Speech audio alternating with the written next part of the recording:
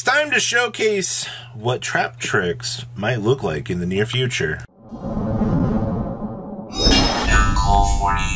Make sure you guys smash the crap out of that subscribe button so we can continue on with the holiday series. Now, the first winner will be down below, which was from Friday. For those of you rolling on in here to see what we're doing today, I'm going to be shipping out another envelope of sleeves to one winner out there. Well, the reason why we're doing this is I've been dabbling in making, more custom merch and things like that. And it's just been nice to kind of give some of the stuff out to the community for free. I always hear that people are like, hey, I need sleeves. And I'm like, all right, well, I can answer that for the holidays for a few people to kind of start things off here until we get into some bigger stuff. So if you want to get the chance to get in for some sleeves, please just leave a comment down below. Of course, share the video so that the algorithm does the algorithm thing and more people can see these. The 12 days are, the 12 days of deck profiles and series is one of my favorite times on this channel because we get to spread some holiday spirit, whether or not, you care about that kind of stuff. If not, it's a chance to win some free stuff from me as well. And I do want to hear, how your December is going as well. And anything that you guys want to see kind of moving forward here in the series, are some of the more useful things. I mean, use this time as a little feedback time to kind of communicate some things with me that you want to see on the channel for whether or not the 12-day series, some other possible upcoming stuff, or just overall general things like that. So definitely, I'm really looking forward to seeing some of the thoughts on Traptrix here, especially, when we look into the build here to kind of see what's going on. So honestly, yeah, that's honestly the 12 days. And we're also going to have, spoiler alert, we'll be doing our Tournament of Madness, which should be on the 24th on a Saturday evening. So if you guys want to win some huge prizes during that time, I am absolutely excited to see how that one's going to unfold for you. It's totally free and it's just a good time to get together with the community. All right, we're going to pass it on over so you can see what we've got going on here for Traptrix. All right, so the list that we're going to be looking at today is from my dear friend Enrated, who just religiously plays control variant decks. I've been told I've got Robbie. There's 3 different versions of Traptrix that you can play right now. He's like, the best one that I've got the best build for right now is the control variant. I was like, I don't know how y'all come up with this much time to do this, but the first list that we have here, or actually the only list for this video, is going to be the control variant, because honestly, I do like the control variant a little bit more. This is more my style. The only problem that Traptrix actually still feels like it has is, going second isn't exactly the greatest thing out there in the world, which is perfectly understandable. So we play 1 copy of the Arachna Kampa. This is during the main phase. If you control a Traptrix monster, you can quick effect special summon this card from your hand, and then you cannot special summon from the extra deck for this turn except for insect and or plant monsters. And then standard unaffected by whole normal trap cards.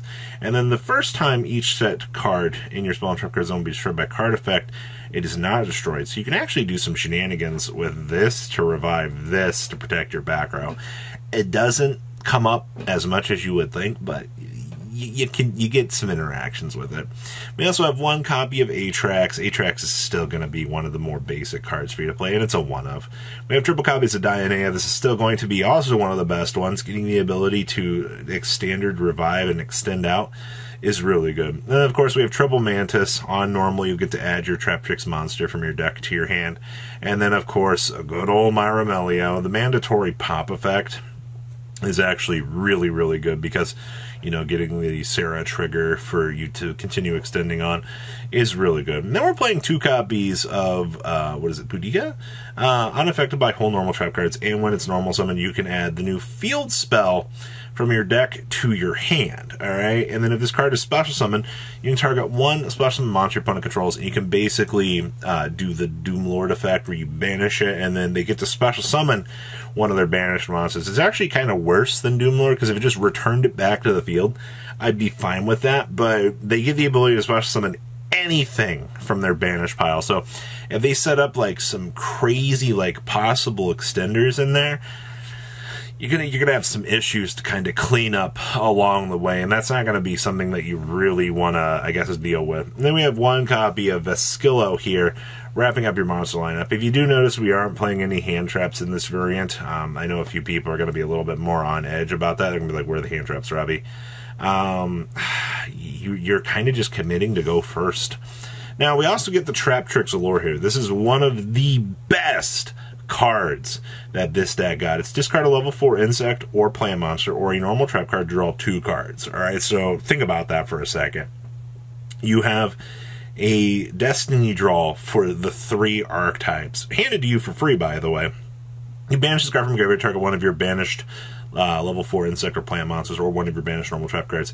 You can place them on the bottom of the deck. I really wish that this gave you the ability to draw a card, but it is a free recycle engine, just for that. I mean, the only thing you really care about is the draw one. And then Traptrix Orchard. So during your main phase, you can normal summon 1 Traptrix monster in addition to your normal summoner set. Now, keep in mind that we've needed a ability like that for a while for this deck. And the first time each of your insect and or plant monster be destroyed by battle each turn, it is not destroyed. You can banish 1 monster you control to special summon a Traptrix monster from your hand or graveyard. So this actually will give you some extension options. So you can technically, start with Myromelio for your normal summon. Go ahead and, load up for a Sarah, and then as long as you can rotate back into, if you have another monster, you can revive your Myromelio and then continue on with your day. It's not bad, actually. We have 1 bottomless trap hole, triple compulsory evacuation device, and we have the 1 delusion trap hole. So this is your new power-up. If your opponent special summons a monster this turn, alright, that's it. That's your condition. Target 1 monster they control with 2,000 or more attack, destroy it, then if you have a whole normal trap card in your graveyard, you can banish 1 monster from your opponent's graveyard. You can only activate 1 delusion trap hole per turn. That's actually pretty solid. The floating conditions, which you really care about on this. We have triple copies of the Grave Trapple. We have triple copies of Solemn Strike. And we're still playing triple copies of Shade Brigandine. You might argue that you might want to focus on, the new one, but I think it's fine. We also have 1 Trap Trick, and we have 2 copies of Holtia. So this is special summon this card in defense position as a normal trap with Plant Earth, level 4, attack 400, 2400 defense, and this card is not treated as a trap card. You can activate the card this turn, or the turn it was set, by discarding a normal trap card. You can banish this card from your graveyard, target 1 Traptrix monster in your graveyard, special summon it. Alright? Now, keep in mind that this is a hole. Alright? This does give you the ability to kind of extend on out and do some things. Now, whether or not you choose to, play more Shade Brigadines or this does take the inherent -1 of this, so you're going to have to discard, in order to get this up and running. But it does, meet the quota for what you need for this deck. And we have 2 Traptrix Trap Hole Nightmare. Tell you in the next check, of course, your triple Sarah. Alright, you have 1 copy of Cruloria, 1 copy of Phoenix with 1 Asa, 1 Axis Machine, 1 Rafflesia, and then we have 1 copy of the Pinkula. So this is unaffected by hole trap effects, or excuse me, by trap effects, and is unaffected by the other monster effects with the same type as material attached to this card. You can detach 1 material from this card to add a Traptrix monster from your deck to your hand. Yay, another Searcher. And if a monster monsters that is owned by your opponent is sent to the graveyard or banished by a card effect, you can attach 1 of those cards to this card as material. Now, this is a 2500. This does get the ability to start sucking up other materials that the opponent basically is kind of leaving in the wake for you to suck up, which is actually kind of a nice effect. I hadn't really considered how good that was, because as soon as you start getting the chance to, start disrupting the opponent's materials, and you're like, oh, okay, that just went to the graveyard, I'll go ahead and suck it up underneath this. That's now 1 less card that your opponent can access in their graveyard to use as a threat against you.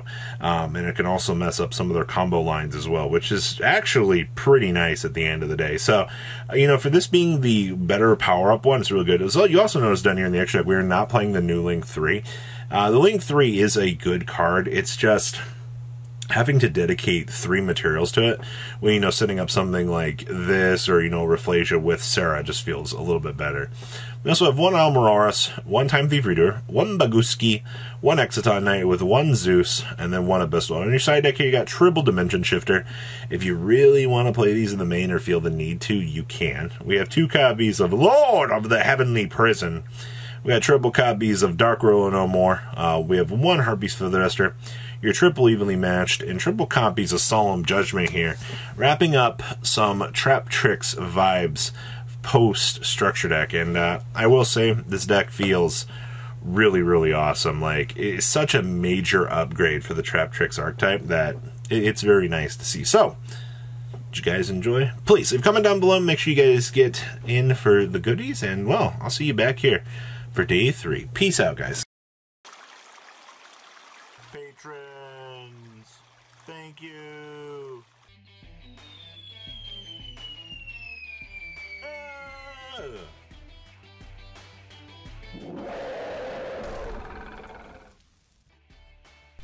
Thank you so much for watching. Check out these other videos.